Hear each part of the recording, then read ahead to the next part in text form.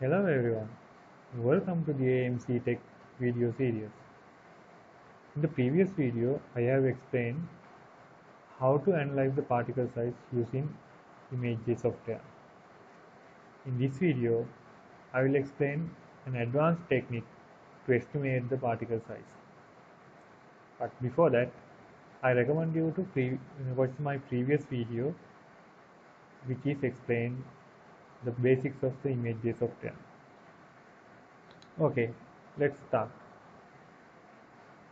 First of all, you have to open the SEM image. In the description, you can find the link for these two examples. I will go to the first one.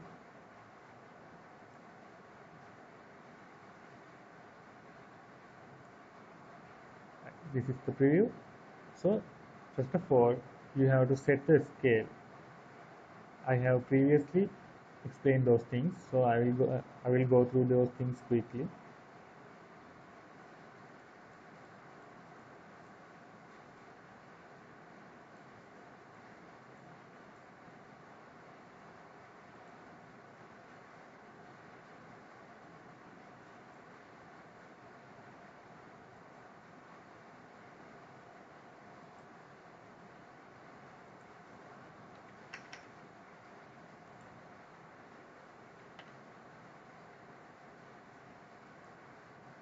Okay, now I have set the scale.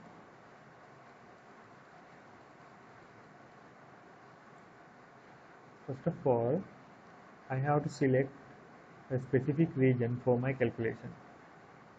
For that, I use this rectangular tool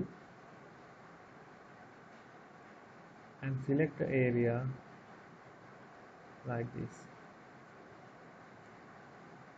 Okay, now I will take this as a duplicate one. I will leave it here. Right. Now, what we are going to do, we are going to use the Analyse particle function. But before that, the software should know the boundaries of these particles. For that, we have to do the threshold adjustments. Okay, so go to threshold, then it will identify the particles like that. You can change the threshold level and select the particle boundary as well. You can use that auto function, and also there are few functions given here.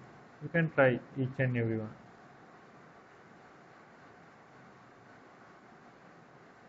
The default will give you much better feel, and also the color profile also you can change here.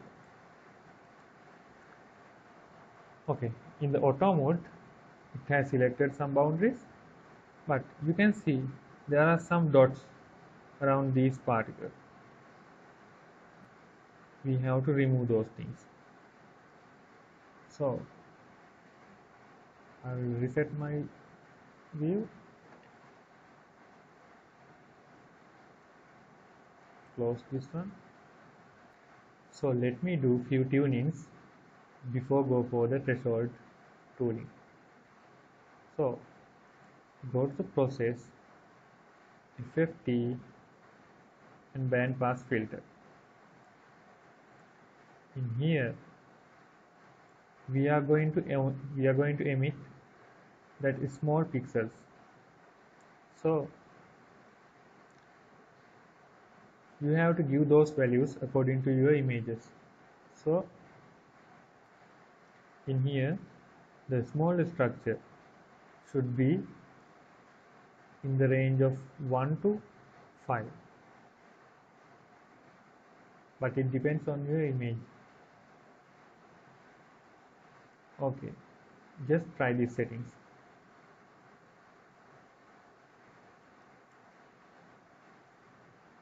Okay,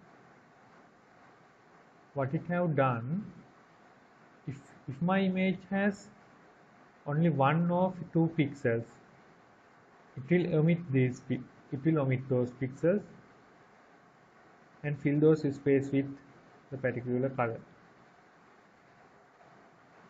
Okay, let's try thresholding now. Right. Now we have better look and better boundaries. You can change the threshold level according to your sample. In here, you have to consider few points. If you look around here, I'll zoom it in.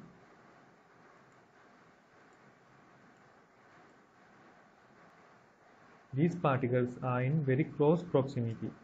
So sometimes the software cannot identify those boundaries. So when you change the threshold,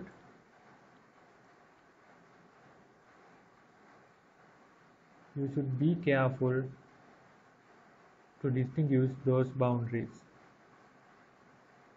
And also, if you further threshold, that will reduce the particle size. So you have to maintain the optimum level. This much is enough.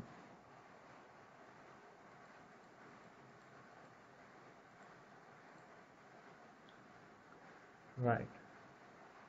Now I'm going to apply these settings to my image. Then we can go for the analyze particle. Right. You have to provide these informations. What are those informations? The size range of the particle. To give that, you can do rough estimation. So I will close this one for now. I will go to the Polygon Tool. Then I'm going to roughly measure the area of this particle.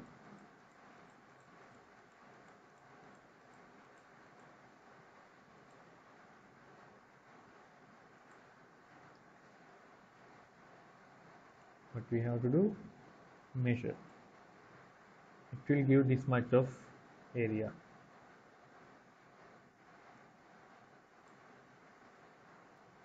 Ten to the power 6 order.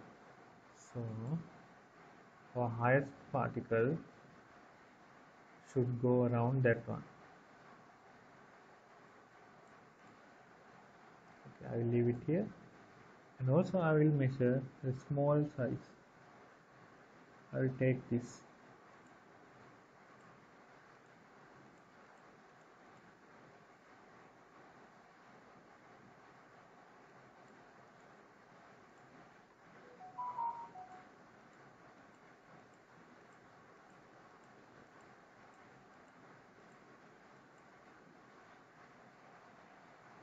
Again, analysis,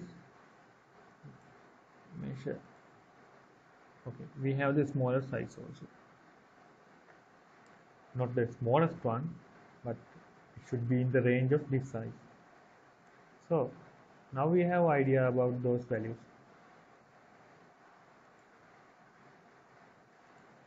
Let's zoom out this one for a bit, right? Then we can go again for analyze particles.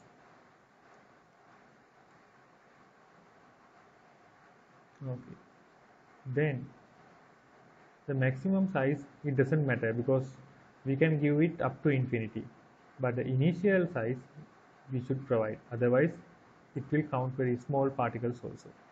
So I will give around 2000.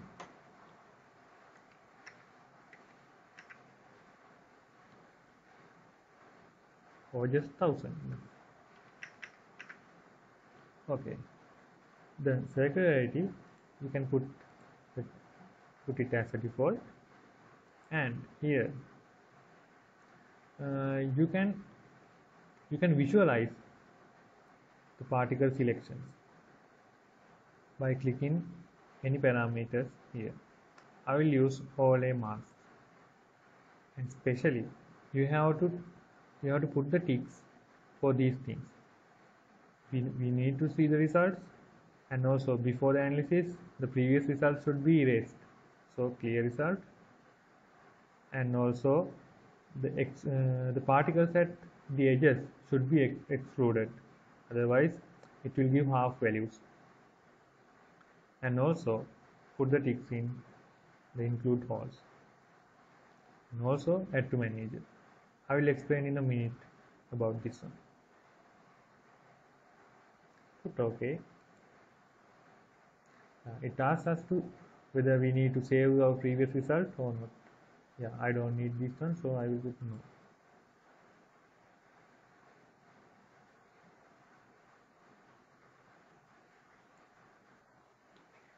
The error message says there is no particle between the size range which I have provided earlier. Have I done anything wrong? Yes, I have done. Look carefully here.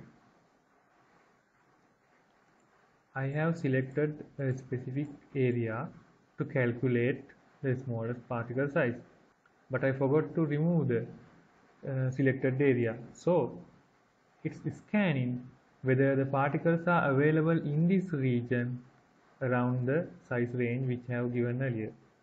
It's not possible, so it's wrong. So deselect this by clicking anywhere else. Then we can do it again. So go to the analysis, and this particle,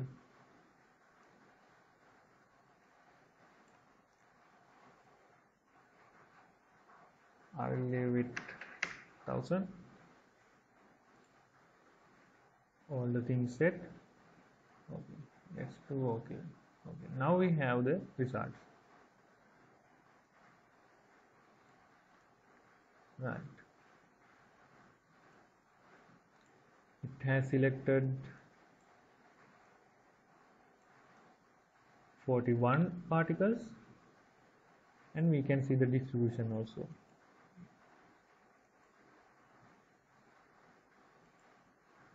Okay, we have a distribution. And also if you want, we can take the statistical data also. The mean particle size is that much. Okay. How we know whether all these shapes are fitted well? So we can duplicate our selected region again,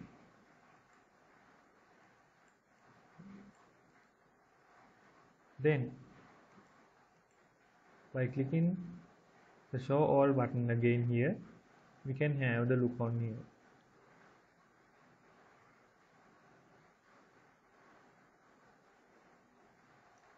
As you can see, the shapes here has omitted because those are in the edges. In here also same. Okay. I hope you understand the procedure, and also you can try yourself with this sample. Okay, that's enough for this video. In the next video, I will explain few other techniques which can use with the ImageJ software. If you have any doubt or any suggestions, don't hesitate to put a comment. If you got something from this video, give a thumb up and subscribe to my channel. Thank you for watching.